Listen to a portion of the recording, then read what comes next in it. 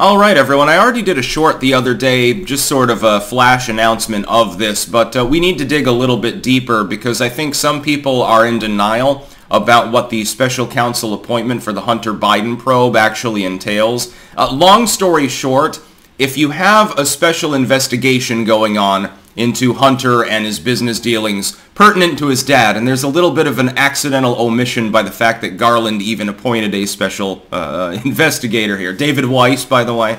Trump appointee, but then again, Trump also appointed Mike Pence, so when that line sort of falls flat when you use that as a liberal to say, well, the investigation will be totally above board and totally proper. Now, I'll tell you what they're doing. By appointing the special counsel to look into the matter, you are cock-blocking Congress from subpoenaing Hunter Biden. Please, liberals, for once in your God-forsaken lives, stop being a political partisan and ask yourself if 48 hours is a coincidental window between when Congress announces that they intend to subpoena Hunter Biden and when Merrickgarland makes that legally impossible.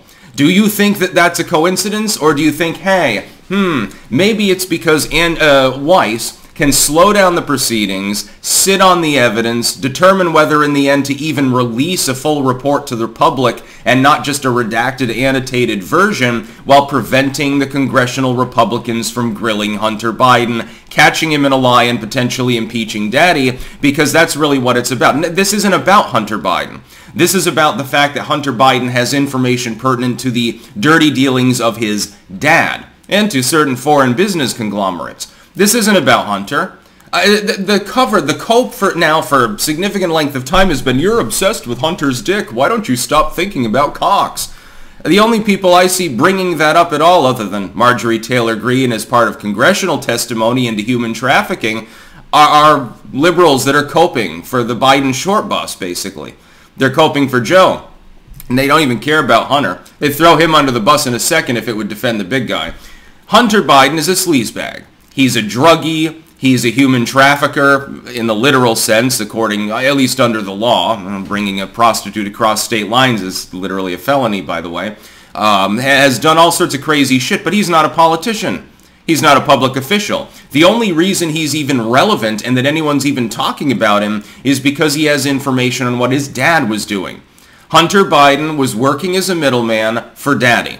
We know that. We have objective proof at this point. Most of the content of the laptop seems to have dealt with foreign business dealings. We've got a $3.5 million payment from one person that then almost immediately went to dinner with Biden after, despite the fact that I believe that was one of the people he claimed he never met. We have pictures of him meeting with others that he objectively stated to the American public that he never met with at all. He claimed that he never discussed business with Hunter. We now know that's false. He claimed he never talked to any of his business associates. We know that's false. We have several whistleblowers and testimony from Archer and several other people, Bob Linsky, proving this. Under normal circumstances, if a normal person were claimed to have done something business related and gotten 20 some odd million dollars illegally, like it wouldn't, for a normal civilian, you can do foreign business all you want. You can peddle your influence. It's perfectly fine. You're not a politician, not a chief executive. Let's say that you commit fraud or something like that, or the business is tied to the mafia or something like that. You make $20 million, or even the lesser amount. We'll put it at 3.5. And you have several individuals, including members of the government, that are testifying to the public, hey, look, something's wrong here. And we think that he was using his son as a middleman to try to hide himself from being scrutinized for doing business with a cartel or terrorist group or something. You would absolutely right now be under investigation. You'd probably be in a jail cell, actually. You probably already would have been found guilty because you've got a fairly ironclad case. We have the laptop. We have pictures, we have video, we have audio, we have emails, receipts, and so forth. We've got people, by the way, who have corroborated a number of those emails. All you had to do was say, oh, this is who it was sent to. Let me contact him. Hey, did you receive this email? Yes, indeed. Okay, well, that's pretty cut and dry. I don't think that he has a bunch of real emails on his laptop or in his cloud and then a bunch of fake ones that were produced by Roger Stone or something like that. Wouldn't make any sense. The truth is that Hunter was involved with foreign business dealings of a dubious nature. His vice presidential daddy should have had no involvement with them under various laws in the United States. But he did. He was talking to these people, and when you're doing that, it's more than the insinuation of access. That was, Hunter's selling the illusion of access to these people. He's impressing them by calling up daddy and talking small talk for a few minutes. I don't think that's the way that the business world really works, especially in a place like Ukraine or China, but that's what the liberals would have you believe. The fact is that the special counsel looking into this is specifically to cock-block other investigations that might end up in actual prosecution. There are two possibilities for how this plays out. Number one, the more likely one, Davidweiss simply shields Biden. He kicks the can down the road. He uses his wide legal latitude under the authority of Merrickgarland, who will be the one that finally decides whether to even, again, put out any of the info that's found in the public and how much to redact it if they do. He will slow walk it. Or maybe even Weiss isn't even involved. The problem is that Merrickgarland gets to garden weasel the entire proceedings. Hey, only lasted a couple months. Hey, Congress, I'm going to need the next 2 years to write up the report. It's a really long report. He can do that. And there's fundamentally butt-fuck nothing the Republicans in Congress, even if they had the will to do so, and that's questionable, could do about it. But the timing is not coincidental.